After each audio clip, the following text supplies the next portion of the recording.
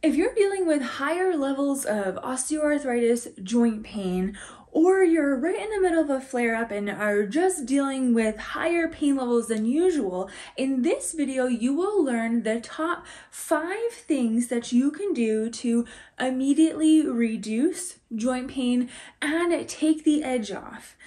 Because when you are dealing with osteoarthritis pain, there are some things that are going to work for you in the long term. And this primarily includes exercise and movement.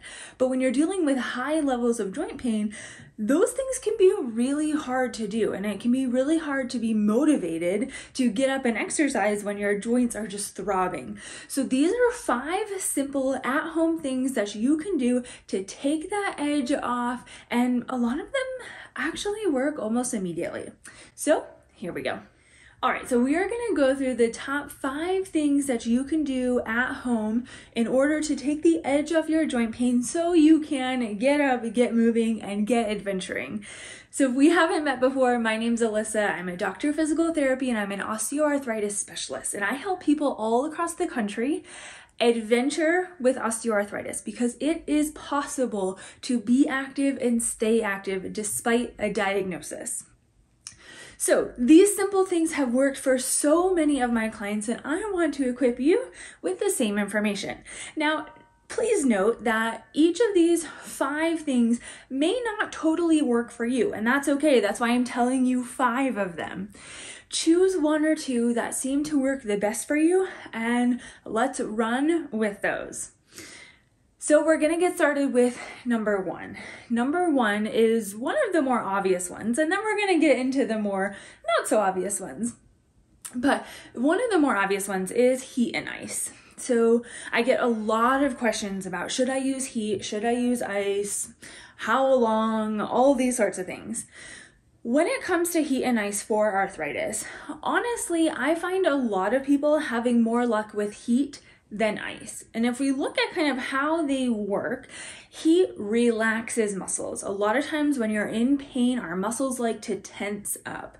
This can lead to more pain. It can lead to stiffness, in particular with osteoarthritis. And so it also decreases the stress and decreases some of that anxiety that comes with pain. Heat can be very relaxing, and especially when it comes to low back, neck, hand osteoarthritis, and even knee pain, hip pain. Heat can be magical when it comes to finding that immediate pain relief. I have a lot of people who come home from work or come home from a long day and use heat to kind of help induce that relaxation. Also, the same thing can go for a warm bath. Be careful if you have neuropathy and some other sensation issues. Obviously, you don't want it to be too hot, but a warm bath with Epsom salts can kind of be the same way. So you can use either one of those to induce relaxation. Now, ice, on the other hand, works more to numb the pain sensors, and it can thus dull or reduce your pain. Ice can be more helpful in times when you're dealing with sharp pain, whereas heat may be more effective if you're dealing with some dull pain sensations. Ice you don't want to use for a prolonged period of time. You also don't want it to be too cold. This can impact our nerves and can impact some sensation. So keeping it short, I would say anywhere between up to 10-15 minutes. If you have some skin sensation issues like neuropathy, it may be a little bit less than that, but keep it short durations, and then take 20-30 minutes off, and then you can kind of repeat that cycle if that sharp pain continues to exist. So heat and ice are dependent on how you're feeling, how your body reacts. Some people like heat, like ice better, and that's just how they are.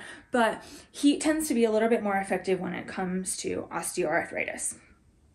Now, number 2 is actually some topical pain creams, and these are so common when it comes to finding pain relief without having to take pills.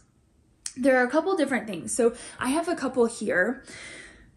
If you look at the ingredients of what makes them pain relieving creams, so I have 2 here that both use menthol as their active ingredient as far as pain control. So how does menthol help with pain reduction and pain relief?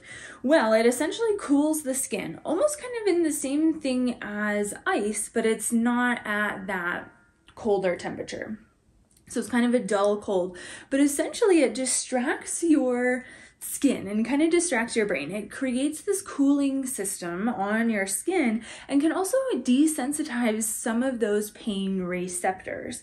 And that's also in the form of icy hot and in the form of biofreeze. These all kind of fall in the same category, and that is with menthol as the active ingredient. Now, the other one most commonly is Voltaren, and Voltaren is a anti-inflammatory topical treatment. Now is over the counter. Its active ingredient is called diclofenac sodium, and it's actually an NSAID, and it works to reduce the pain receptors that tend to kind of set off or transmit these pain sensations. And so it works a little bit more physiologically under the skin. That's kind of complicated, but it essentially reduces the pain by just reducing the amount of pain sensors that are near your joint.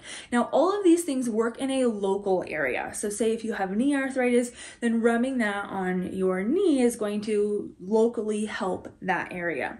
With these though, you do want to be careful of some skin conditions. Make sure that you're not going to have an adverse reaction to it. You also want to make sure that this is not going to interact with any other medical conditions you have. Although you're not taking a pill, sometimes it does get into the skin and can get into the blood. So please make sure that you are clear to use any of these, even though they are over the counter. Number 3 is actually compression. And compression can be really, really powerful, especially if you have knee osteoarthritis. Compression, essentially, like in a compression sleeve like this one. So this one is a soft sleeve that goes over your knee. They also make some for elbows. They make some for hands.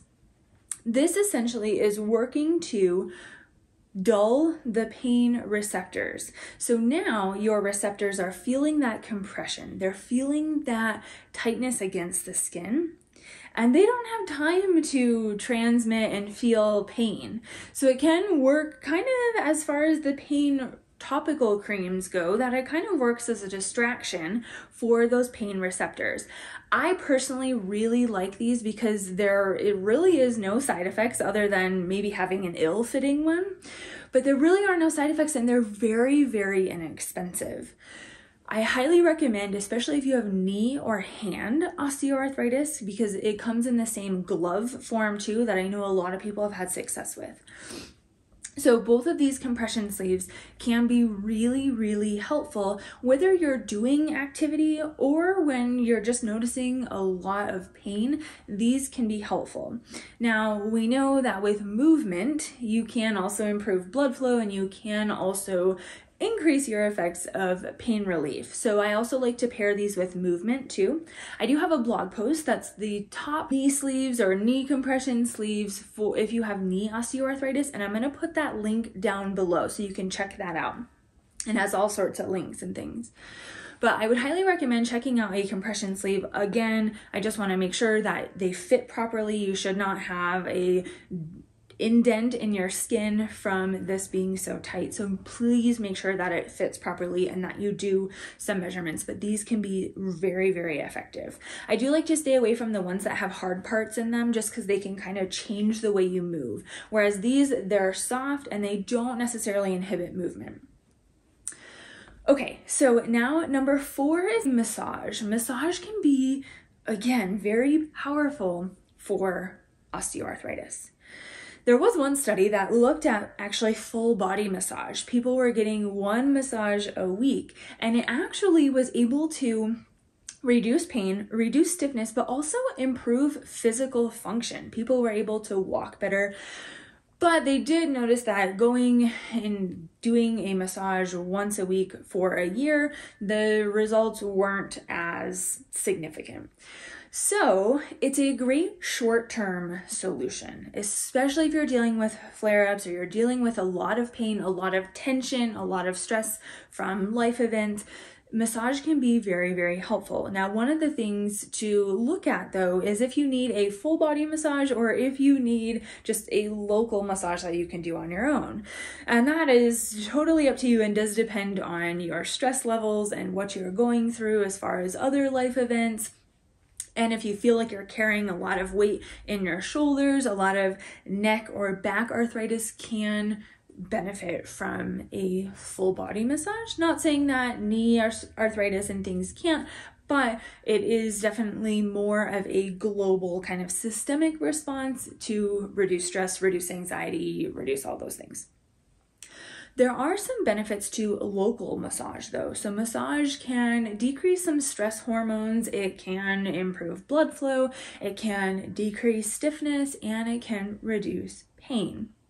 There are a couple of ways that you can very easily do massage at home. One is simply using your hands. Now, obviously this is going to be a little bit easier, knee, maybe an ankle, hands. It actually was shown that massage to hands can reduce pain up to 57%, which is very exciting. So literally just using your hands. Now you can use some lotion or something to make it a little bit softer. You can use some pain creams. You just want to make sure that you're not using so much of it because then that menthol and things can be a little bit intense. So I would recommend just using a lotion that you're not going to react to.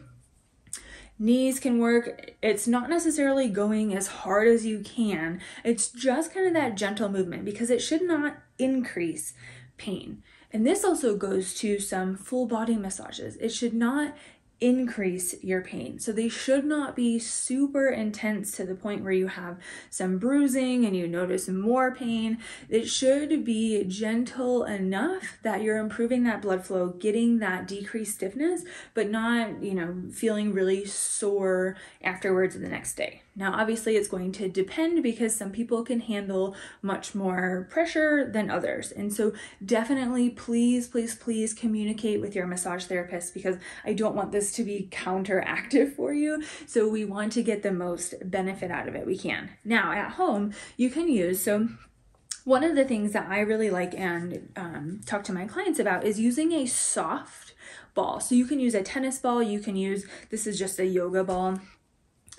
But it's soft, so you can kind of roll this on your skin. It's a nice gentle movement. Obviously with a knee, you can kind of push into it a little bit more, get a little bit more pressure, but this can be really effective. You want to stay away from some like lacrosse balls and things unless you can handle a lot of pressure because sometimes those can be really hard and they can just give us too much pressure. You can also use a foam roll. Now, again, we have to be careful with these too because sometimes when they have these nubs and things, they can be really intense. Also, the softness of it can be intense as well. So please make sure that you find a softer one to start with. Usually the softer ones are a little bit more expensive, but these foam rolls can be very effective. You can, be on the floor or be on a firm surface and kind of roll on them, but you can also just take these and roll on your joints too, to the point where it's not as intense as if you are laying on it. These can be effective for knee arthritis, for hip arthritis, for low back arthritis, can help with some upper back mobility to help with your neck. I do have a video on some movements to use with a foam roll that I will put the link so that way you can see some ideas. But again, the goal is not to increase pain, it's to decrease pain and to help with that blood flow. So number 5 is isometric exercise. Now, you may have noticed that when you're dealing with pain, when you're dealing with a lot of stiffness, movement can help, but gentle movement. So a lot of times this is seated exercises, simply kicking your legs straight out and coming back, simply just kind of marching as you're sitting. There are a lot of very, very gentle exercises that can help reduce pain by improving blood flow, circulating some of those inflammatory cells out, and starting to decrease some of that stiffness. There is another type of exercise that can be helpful as far as pain relief almost immediately, and that is isometric exercise. So essentially what isometric exercise is you're contracting all of your muscles, but you're not necessarily moving.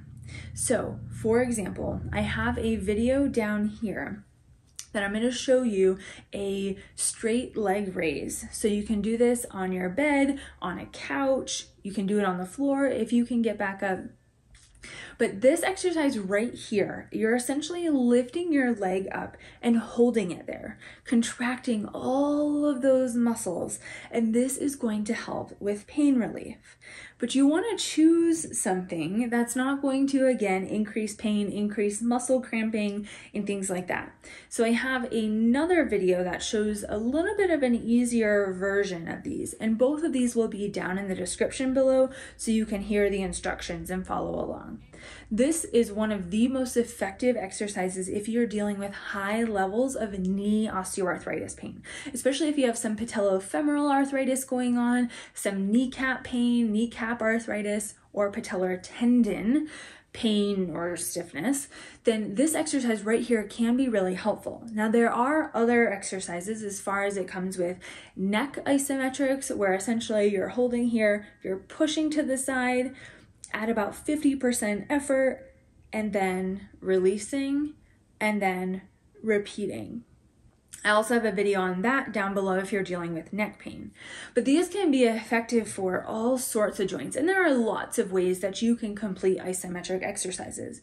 Shoulder is another one where you're standing at a wall and you're pushing your hand into the wall. If the wall is right here, you're pushing your hand into it. I also have a video on that that's going to run through some shoulder exercises, especially if you have neck pain. Shoulder exercises, especially isometric, can be helpful. Essentially, you're trying to contract the muscles and then relax. A lot of times when you have high levels of pain, when you have stiffness, some muscles are overactive and some aren't as active as they need to be. So using these isometric exercises can actually be really, really powerful in terms of that short-term immediate pain relief. Now, the goal of all 5 of these is to reduce pain so you can start to participate in some of these longer-term benefits, especially exercise. Exercise is one of the most important things that you can do for your osteoarthritis pain. But if you're dealing with a lot of pain initially, exercise isn't going to be the most fun thing. So if you're looking for exercises to start with, I do have a 4-day challenge that's going to run you through 4 days of arthritis-friendly exercises once we can reduce this initial pain and these initial flare-ups. So use any of these 5 things that we discussed to help reduce your high levels or significant levels of pain. This can work at night, in the morning, whenever you experience higher levels of pain. Experiment with a couple. Make sure that you find something that really, truly works for you. I hope that this was helpful. Share this with anyone who could benefit from some osteoarthritis joint pain relief. And if you did find this video helpful, if you could hit that red subscribe button down below, that way you will get notifications when I do release new videos, because I have lots more helpful arthritis tips where this came from. Thanks for watching.